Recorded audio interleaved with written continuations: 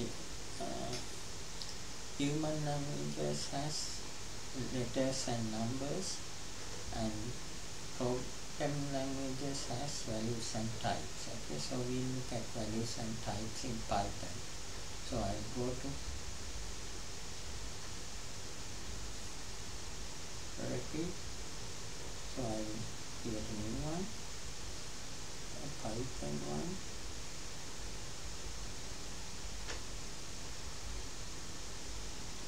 Okay, so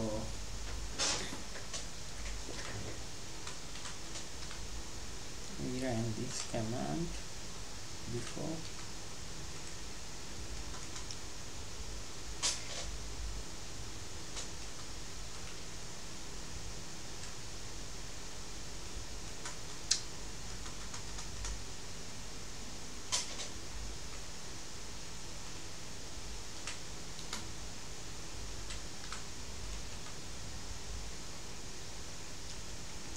Okay, so here this hello world is a value. Okay, this hello world is a value. Its type is string. So to create a string value, we can put anything between double quotes or single quotes. Okay, so here for example, if I just put hello, this is a string. Okay, I can use print to print the string to console, and hello is the value and this is a string. Also I can use single quotes to create strings.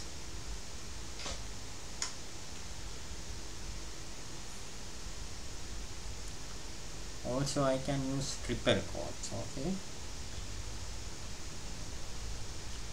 if I use triple quotes, I can write in a new line.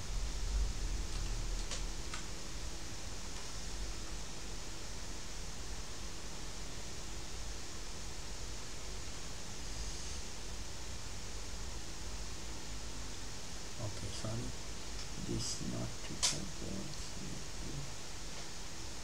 My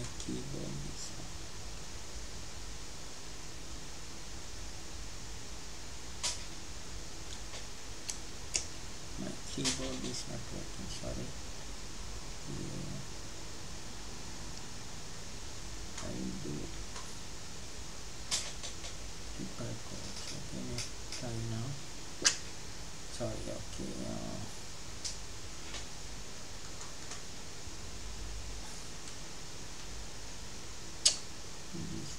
Okay, because it's closing the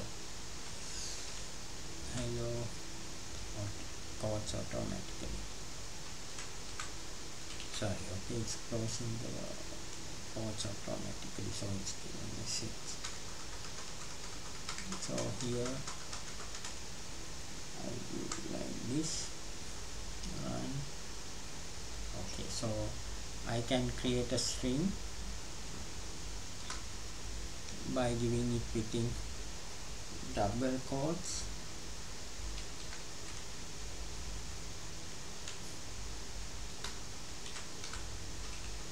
okay, or single quotes, or within triple quotes. I can give it within triple quotes if there are new lines. Okay, so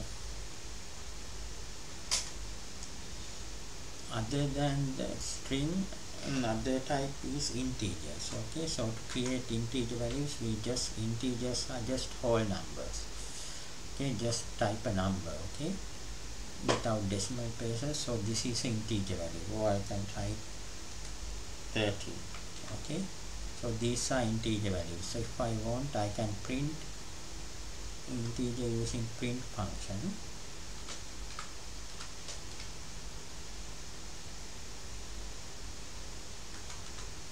Print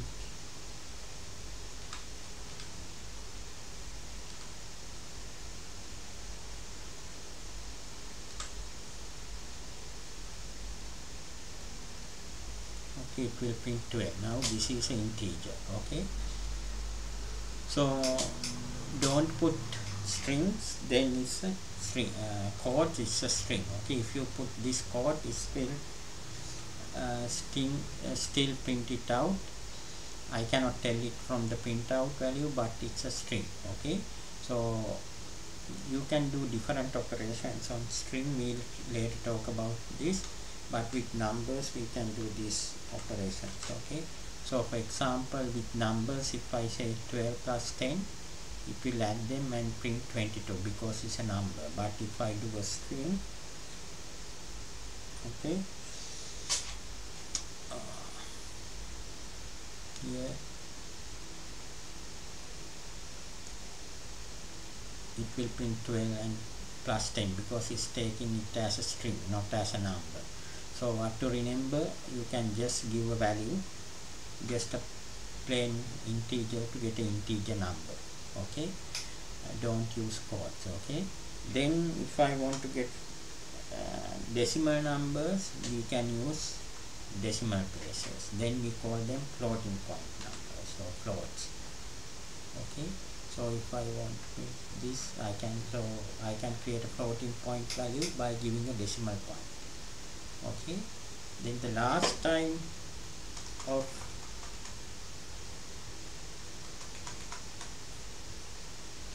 number is boolean. Okay, so we have two values in boolean, that is true, you can see it's suggesting, and false. Okay, so if I say true, it will print true. This t have to be capital in Python. Okay, in boolean.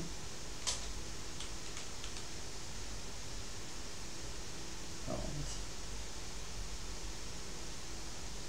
and false. Okay, so that is a boolean value. So this f and t have to be capital. Okay, if I do this, it's give an error because this is not a type now. Okay, it doesn't have any type, it's not a value. Okay, it's not a string or it's not boolean because I use simple F. So I have to use capital F or simple T to get a boolean type, true or false. Okay, this one is simple but very important when you are using if conditions or loops. We use this in conditions. Okay, you will see them later. So in case if you are not sure of the type, you can use type function. So if you use the type function, it will return the type. Okay, type of the value. So here for example, if I use this, now this is a string, it should return 10, but to see this I have to use print command. Okay, inside the print command.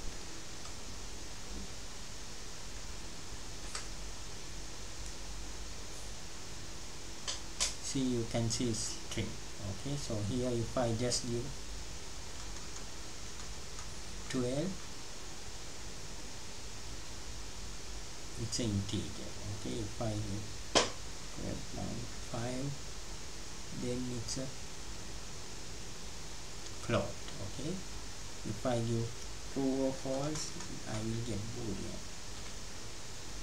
True. See, it's suggesting automatically completing it. This why it's easier to use these IDs. Okay, bool is shortened form for boolean. So if I type the type function in the console, then I don't have to type the print one. It will directly print the output. It will directly give the output. Okay.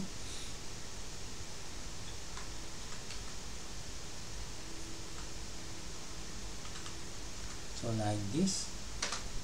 So this type function returns the output. Okay, if it's in console, it will directly display the output if in the interactive mode, but if it's in code editor, we have to use print to display it. Okay, so also observe that inside the print function we can call another function.